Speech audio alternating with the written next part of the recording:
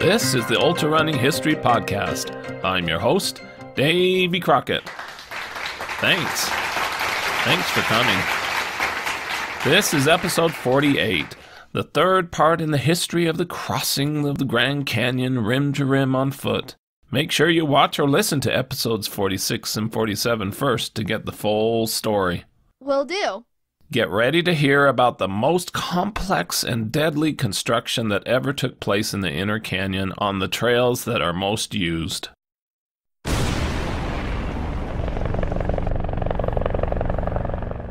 Yes, with blasting and helicopters.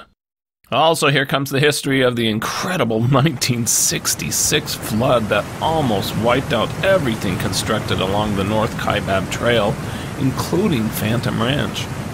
Wow!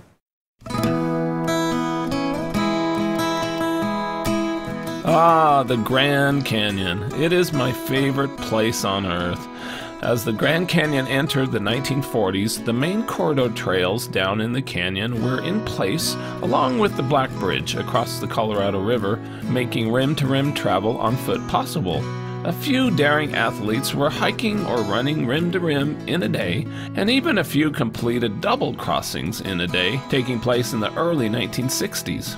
Credit goes to Pete Cowgill and his Southern Arizona Hiking Club from Tucson, Arizona, who demonstrated to all that crossing the canyon on foot in a day was not only possible, but was an amazing adventure.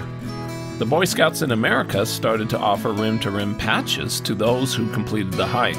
A rim-to-rim-to-rim patch appeared in 1963. Publicity for these awards were being published in national scouting magazines. Warnings were offered by the wise. It is more rugged than anything you have ever pictured. Despite its famed beauty, the canyon is a natural killer, and hardly a year goes by that it doesn't claim at least one life in some way. In 1963, visitors topped 1.5 million, and serious growing pains were felt at Grand Canyon Village with all the traffic, crowded lodging, and strained park services. More development was needed, but the big limitation was water.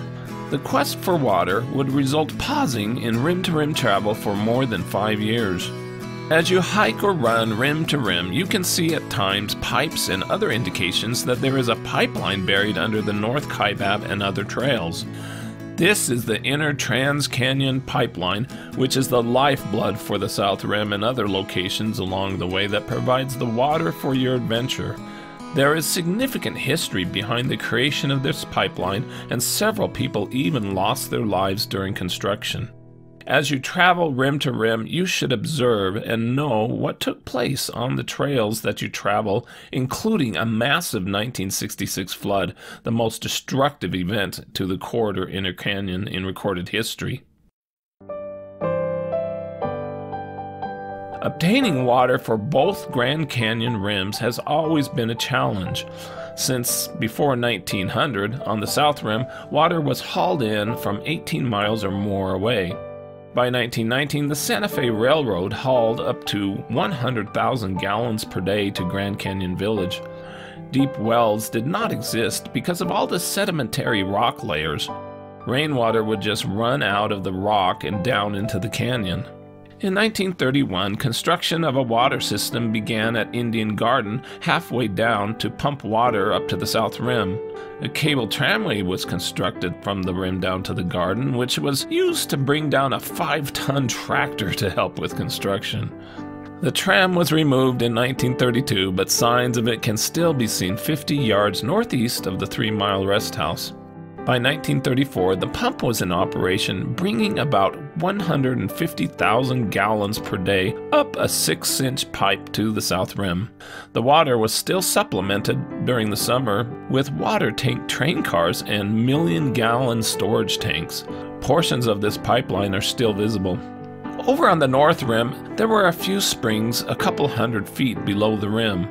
During the early 1920s, young Robert Wiley McGee would make daily trips to a spring to haul water by burro to Wiley Way Camp. He wrote, "The spring was about 5/8 of a mile down in the mouth of a draw west of the camp. The climb was probably a 200-foot change in elevation. Bridie, a wild burro, and I would make about 4 to 7 trips daily. The water would be dumped into a tub at the top near the kitchen. With all the visitors coming to the North Rim, the few springs near the top did not provide enough water. By 1928, a power plant was built near Roaring Springs to generate power to a pumping station to lift water more than 3,000 feet to the rim through a 3-inch steel pipe, some of which can still be seen today. By 1960, with more than 1 million park visitors each year, it was clear that a better water solution was needed. Can I get you anything? Water would be nice. In 1963, a plan was conceived to build a 13.4-mile Trans-Canyon water line to transport about 500,000 gallons per day from Roaring Springs across the canyon. Water in the Trans-Canyon pipeline begins at Roaring Springs and flows downhill, losing 2,740 feet in elevation to Phantom Ranch, and then it lifts 1,300 feet in elevation up to Indian Gardens, and then rises another 3,000 feet by positive pressure pumps up to the South Rim. From the North Kaibab Trail, you can look up to Roaring Spring and see water coming out of caves. A series of 5 rock dams were built inside the cave complex in the 1920s to collect water. The cave's average flow of water is 5.8 million gallons per day. The plan was for 17% of the spring water to be diverted into 2 intake pipes. The rest of the water would free flow out of the East Cave entrance down to Roaring Spring Creek. At Roaring Springs Pump House, sediment would be removed and chlorine gas is used to purify the water. Some water would be pumped up to the North Rim, and about 500,000 gallons of water per day would be sent on its way to the South Rim. The pipeline must be laid under a 3-foot-wide horse trail. Strict rules to preserve the beauty and natural scenery of the canyon specify that no plant or rock outside the trail can be disturbed. And when the job is finished, the hikers and mule riders should be able to travel the trail without knowing the pipeline is there. A $2 million contract was awarded to the Halverson Lentz Construction Company of Seattle, Washington, a company that had developed the reputation of undertaking risky jobs few others would even consider taking on. The construction was led by Elling Halverson, age 33. The company had recently built a communications facility in the Sierra well above Echo Summit Pass, high above Lake Tahoe. Halverson moved his wife and 6 children to Grand Canyon Village and work began in March 1965. A camp was built with bunkhouses and a cookhouse. The crew of about 50 workers stayed in the canyon all week and then went home on the weekends. Instead of using mules, they would use up to 10 helicopters and eventually log 7,500 flights and 25,000 total flying hours. They worked during the hot summer when temperatures soared above 100 degrees. Their work days started at dawn, and each man carried 2 gallons of water with them as they worked, and at times would cool off in Bright Angel Creek. The park announced that North Kaibab Trail would be closed during the construction. The closure has been found necessary because of the extremely hazardous conditions prevailing during the present phase of construction between Roaring Springs and Phantom Ranch. Large sections of the trail must be excavated. Construction men called it one of the most difficult pipeline jobs ever undertaken because big machinery could not be used. I'm working on the pipeline, working on the pipeline, working on the pipeline. Special small machinery that could fit on the 6-foot-wide trail needed to be used. One was a crawler-type tractor with a mounted compressor and a 1.5-inch drill. Most of the 18-inch ditches for the pipeline needed to be blasted out of solid rock. With the tiny backhoe, the loosened rock and dirt is dug out and loaded onto a conveyor that carries it to a small crusher that reduced it to about 1-inch size. The crushed material then is dropped back into the trench, filling it so that foot traffic and vehicles can move over the trail until it is time to lay the pipe. Crushed material cannot be piled outside the trail under the no disturbance rules. The trenching pace was slow, from only about 25 to 140 feet per day. I got those every day, working on the pipeline blues. Blasting was a challenge. Halverson wrote, Even our top professionals found it a challenge to blast mile after mile of the pipeline trench. The delicate operation required the well-skilled technicians to avoid harming the trail wall. We succeeded, however, in preserving the trail's integrity. The helicopter pipe-laying method often made for very dangerous flying. Many times the trail was located next to a sheer cliff wall on one side, not far from another sheer cliff wall on the other side. That meant our pilot, descending into a box canyon, was allowed no errors. Helicopters carried in welding equipment and crew. 50-foot lengths of aluminum pipe were carried, 2 at a time under the helicopters, from a staging area at the head of Kaibab Trail on the south rim. Twists and turns happened about every 12 feet along the pipeline route, so the bending station operated daily at Plateau Point on the 50-foot pipe segments. Measurements for the bends were sent up 2 days in advance. They used aluminum pipe because it was easier to bend. When it came time to lay the pipe, they were welded into place and a small backhoe moved in and cleaned out the crushed material. I'm an old pipeliner, lay my line all day. I'm an old pipeliner, lay my line all day. Got 4 or 5 women waiting to draw my pay. In February 1966, the park announced closure to the trails for at least 6 months. Bright Angel Trail was open to Indian Garden, but the Plateau Point Trail was closed. The River Trail was closed, and also the North Kaibab Trail through the box. Rim-to-rim hikes were not allowed. However, some people disregarded the trail closed signs and hiked down from the North Rim. One group, early in 1966, descended and built a campfire. The fire got away and turned into a small but very destructive forest fire that raced up a canyon slope. The flames melted pipe laying on the ground to liquid. Others got into trouble that year. 2 visitors took 2 low-geared motor scooters down Bright Angel Trail and spooked a mule train. They were fined $50. On April 12, 1966, a Halverson Lentz Construction Company helicopter crashed about 4 miles north of Phantom Ranch, killing the pilot, Jack Pittman of Los Angeles, and seriously injuring 2 other men. It was one of 3 helicopters being used to transport men and equipment to the construction areas. It slammed into the ground and burned. A new trail on the north bank of the Colorado River was built to the site of a new 522-foot silver bridge that would take the pipeline across the Colorado River and used by pedestrians. The towers on each bank are 61 feet tall. The huge cables were brought down by helicopter to Phantom Ranch staging area. The cables were the heaviest single loads for the entire project. From the bridge, the pipeline continues along the sandbar and then joins the river trail in a trench to Pipe Creek. It continues under the trail for several hundred feet and then turns right and up the canyon wall for 1,600 feet to Plateau Point and then goes along that trail.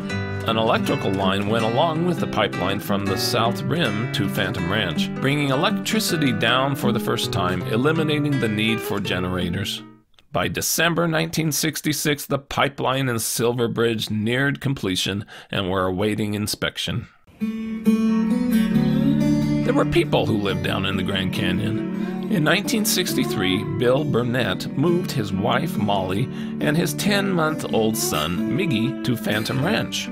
He was employed by the U.S. Geological Survey and measured the Colorado River flow each day using the tram built in the 1920s that crossed over the river. The Burnetts lived in a USGS residence that had been built south of Phantom Ranch, close to the river. Life was quiet and simple for the Burnetts. The house used a generator for electricity and butane gas for hot water and the refrigerator. Groceries would be brought down on the Phantom Ranch supply mule train. Each day, Bill would head along the Kaibab Trail, hike upriver, and use gadgets to measure the speed, depth, temperature and take samples of the water for silt estimates. He then went back home to work with graphs and reports. The Burnetts were still living in the canyon 3 years later in 1966.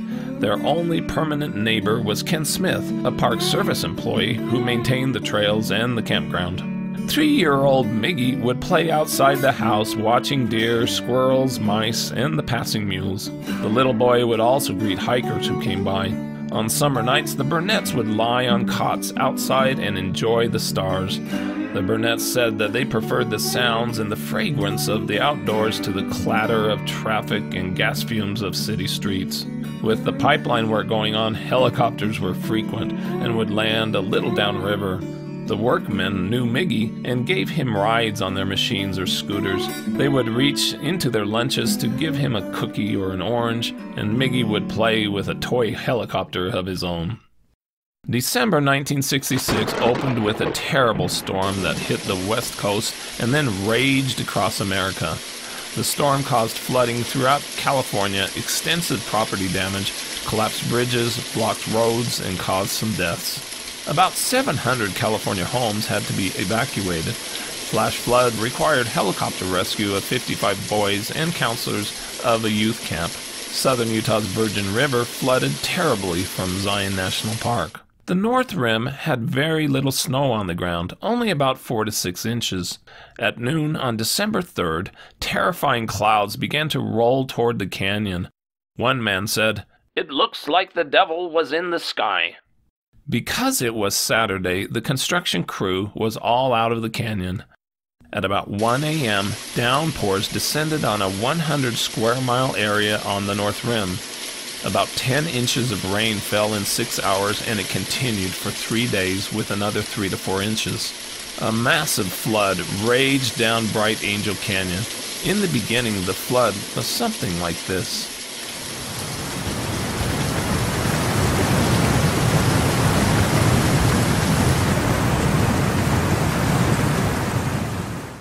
It was thought to be a 1,000-year flood because Native American ruins nearby, dating back some 1,000 years, were swept away. The flood struck Phantom Ranch with, quote, "the noise of a dozen locomotives," heard by the employee of the U.S. Geological Survey who lived at Phantom Ranch. He feared for his life and explained, "The big boulders that are in the bottom of the canyon must all be touching one another. The vibration of the flood was transmitted through them, and the ground itself trembled under your feet. It wasn't just the size of the flood, but the duration of it. It rose up and didn't drop an inch for 3 days." Phantom Ranch became isolated, leaving a few people who were there marooned for several days until the floodwaters subsided. The destruction was significant.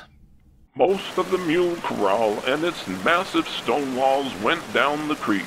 100-year-old cottonwoods fell by the score. Phantom sewer system and the irrigation works were swept away. The flood gripped the bunkhouse and dragged it. Up and down Bright Angel Canyon, the damage was colossal. The trail up to the North Rim was severed by cuts 10 feet deep. 2/3 of the campground below Phantom Ranch was eaten away. New aluminum bridges were ruined. The flood uncovered the pipelines, broke them, and twisted them. The flood washed away restrooms, the sewer system, and various other structures that had stood for nearly 60 years. Bright Angel Canyon and many of its tributaries were now 10 feet deeper than before the flood. As soon as possible, the contractors and park officials went to survey the damage. When the water at last receded, the enormity of the losses could be seen. Thousands upon thousands of cubic yards of silt and rock were dumped into a delta where Bright Angel joins the Colorado. Those familiar with Phantom Ranch surely will be saddened by what has occurred. The sandy creek banks, the friendly shade, the flashing trout have all but disappeared, and vast flats have become sterile fields of scoured boulders. Nowhere is there visible a more convincing demonstration of the cutting edge of angry water, where in a finger snap of geologic time, a little creek moved a mountain. It was also reported at least 40% of the pipeline was destroyed, including 5 miles of North Kaibab Trail and several of its bridges spanning Bright Angel Creek. The contractor lost all his construction equipment. The flood severely damaged or destroyed park facilities. At Roaring Springs, 2.5 feet of water ran through the pump house, and the powerhouse just downstream was destroyed. Once the skies cleared on the morning of December 5, 1966, Halverson rushed out early to survey the damage. He said, I saw destruction everywhere. Cliffs, some 200 to 300 feet high, had collapsed. Side trails had been wiped out, along with 6 or 7 bridges we'd built over the creek. Dozens of segments of the once buried pipe had been reduced to twisted aluminum. Even from the air, I could see we'd lost from 8 to 10 miles of pipeline. Gushing from below the box, he could see millions of gallons of water gushing from cracks in the cliff wall across the expanse of nearly 1.5 miles. He flew back to the headquarters near Yaqui Point, gathered his men, explained the situation, and sadly told them that they were all terminated and would receive their final paycheck. Halverson recalled, The mood of the moment I finished my announcement was awful.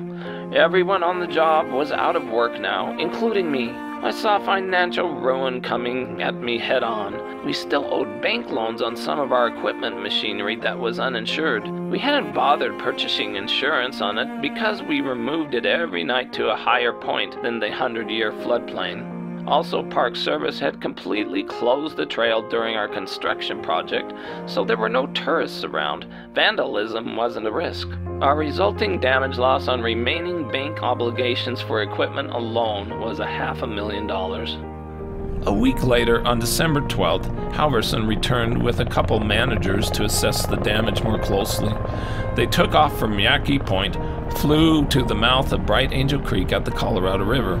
He said, I saw the exhaust stack of a Caterpillar crawler tractor sticking up from the water like a periscope. It had tumbled downstream about 1.5 miles. They landed to examine it. He noticed that cottonwood trees that had been as tall as 10-story buildings had been swept away. They lifted off, and he told the pilot to fly low and slow so they could photograph the damage. He wrote, Suddenly, we slammed into an antenna wire formerly hidden by cottonwood branches that had been put there by the Civilian Conservation Corps. The wire snapped and whipped around the helicopter. The pilot tried to land, but the wire ripped off the tail rotor and blades. They spun out of control and crashed on the rocky shore below. Halverson was seriously injured and thought that he was dying. The others received only minor injuries. The U.S. Geological Survey employee witnessed and even filmed the crash. He rushed to his house only 100 yards from the crash and telephoned the South Rim for help. Another helicopter rushed down and took Halverson to the hospital. His entire chest had been crushed with 18 broken ribs. He also had a punctured lung and a broken leg. He needed to be taken to the hospital in Flagstaff, but no ambulance was available, so he was transferred in a hearse bearing the name Flagstaff Mortuary on the back. He quickly recovered and was walking again in 2 weeks. Reconstruction of the pipeline did not immediately start because of legal disputes regarding who should pay, the contractor or the park. The government issued a stop work order. No public travel was allowed to Phantom Ranch for 2 months. During the next year, many repairs were made to Phantom Ranch. In May 1967, Bright Angel Creek was restocked with 15,000 brown and rainbow trout using a helicopter. More than a year after the flood, in April 1968, an agreement was finally reached for the park to provide $1.6 million of additional funds to complete the pipeline. Work started up again in August 1968. North Kaibab Trail was still closed. 35 men were flown in and out of the canyon by helicopters. Because most of the original North Kaibab Trail had been swept away in Bright Angel Canyon, they could rebuild a much safer trail and did not have the same restrictions for skinny machines. They also didn't need to crush rock. There was plenty of it in the stream bed. About 5.5 miles of the original pipeline survived, but they had to restore about 8.5 miles. Unfortunately, a fire broke out one day in their camp kitchen. It spread on wooden boardwalks to other structures. All the cook could do was climb a hill and watch it all burn down. Rather than rebuild the camp, they decided to fly the workers in and out of the canyon every day. Construction this time was more serious and sturdier, taking more time. A bulldozer, front-end loader, 3 tractors, several dump trucks, 10 pickup trucks, and a large trailer-mounted air compressor were used to dig trenches, bury the pipe, and smooth out the new trail. Workers were moved up and down the trail on motorcycles. Design changes were made to lift the pipeline and trail higher along Bright Angel Creek in the box and near Cottonwood Campground.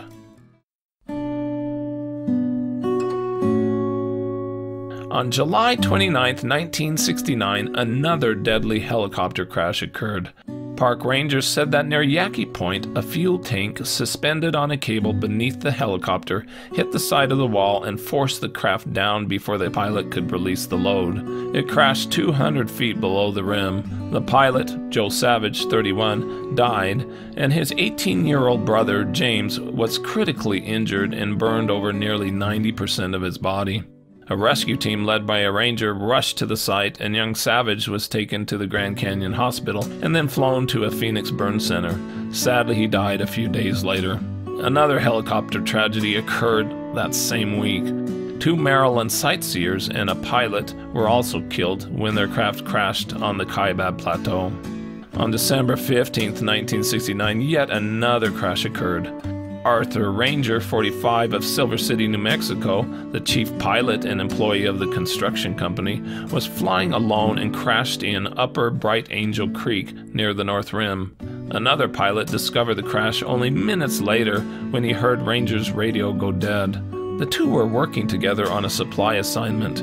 Ranger was pronounced dead at the scene. It was determined that a cable used to haul pipe was left dangling and became entangled in the tail rotor. Earlier in October, 3 pipeline workers were injured when their helicopter crashed on takeoff at Yaqui Point. On average, 3 helicopters were in constant use each day for 6 hours. Through all the years of pipeline construction, 7 men were killed in crashes. 3 aluminum bridges that were mostly destroyed by the flood were replaced by steel truss bridges to support the pipeline. They were built 15 feet above the creek. 2 were 70 feet long and the other 100 feet long. They were colored to blend in with the natural cliffs. A 35-ton D7 Caterpillar trailer was brought down in pieces, taking 5 trips.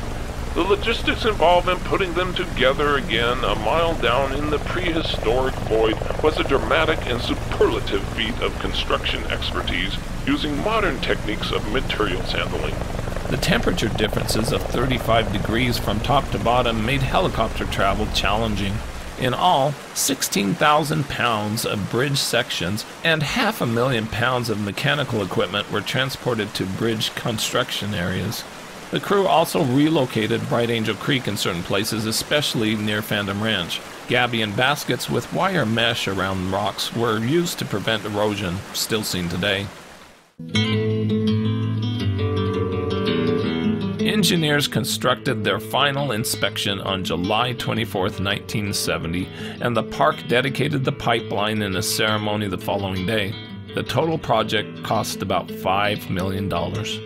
The workers called it the Mule Trail Pipeline and the crookediest pipeline in the world. There were more than 2,000 bends. The construction project was recognized as the largest helicopter job ever performed up to that time in the United States. The pipeline was put into operation and was capable of delivering up to 500,000 gallons of water to the South Rim per day. This was equivalent of more than 20 railroad tank cars.